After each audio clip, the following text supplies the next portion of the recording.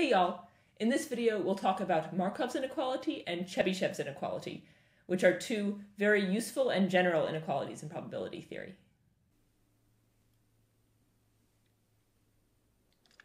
Markov's inequality and Chebyshev's inequality are examples of tail bounds. Tail bounds bound the probability of large deviations.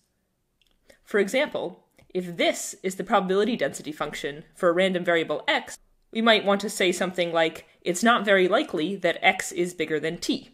Or we might want to say something like, it's not very likely that the deviation between x and its expectation is greater than t.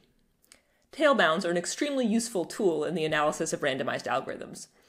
Markov's inequality and Chebyshev's inequality are two of the simplest such bounds, but they're really general and in some cases they can be tight. So let's start with Markov's inequality. Markov's inequality is the following. Suppose that x is a real-valued random variable that only takes non-negative values. Then, for any alpha greater than 0, the probability that x is greater than or equal to alpha is at most the expectation of x divided by alpha. Another way to say it is, for any non-negative x and any c greater than 0, the probability that x is greater than or equal to c times its expectation is at most 1 divided by c. I'm going to give a proof by picture of Markov's inequality. It's a good exercise to turn this into a proof by proof, or you can check out the lecture notes. It's basically just one line. Okay, so here's the proof by picture. Suppose that x is a real-valued, non-negative random variable. So x is a function from some underlying probability space, omega, to the non-negative real numbers. So this green curve here is just the graph of x viewed as a function from omega to the reals.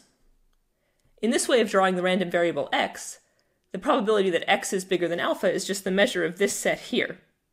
That is, this is the set of states of the world where the random variable x is at least alpha. Similarly, in this way of drawing x, the expectation of x is just given by the area under this curve here. Well, this area is at least the area of these boxes here, because all I've done is subtract area. Here I'm using the fact that x is non-negative. But the area of these boxes is easy to calculate. They're just boxes. They have height alpha, and the total width is just the probability that x is greater than or equal to alpha. So the total area there is alpha times the probability that x is greater than or equal to alpha. So rearranging this equation here is going to give us Markov's inequality. Next, we come to Chebyshev's inequality. Chebyshev's inequality can be useful for any random variable x, not necessarily non-negative, as long as x has finite variance. So Chebyshev's inequality says the following. Let x be a real-valued random variable.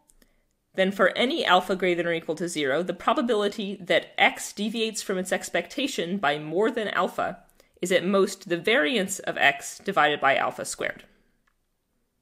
Another way to say this is, for any real-valued x and any c greater than 0, the probability that the deviation of x from its expectation is greater than c times the square root of the variance of x is at most 1 divided by c squared. For a quick proof of Chebyshev's inequality, we just apply Markov's inequality to the random variable x minus the expectation of x squared.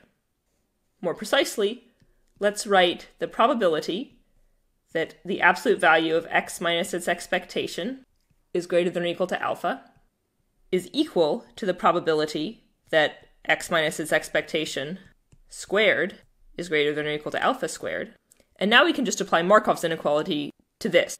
So Markov's inequality says that this is at most the expectation of x minus the expected value of x squared divided by alpha squared. And this thing on the top is just the variance of x. So this proves Chebyshev's inequality. Finally, let's conclude with a quick bit of history. While the names Markov and Chebyshev for these inequalities are standard, they're actually historically not quite right. First, actually, Bienaimé first stated Chebyshev's inequality in 1853, although without proof, and Chebyshev proved it in 1867. Moreover, Markov's inequality was known to these folks before Markov was even born in 1856. Markov was actually Chebyshev's student, and he gave a different proof of Chebyshev's inequality in his thesis in 1884. But for some reason we call Markov's inequality, and Chebyshev's inequality, and it stuck. So that's how it is.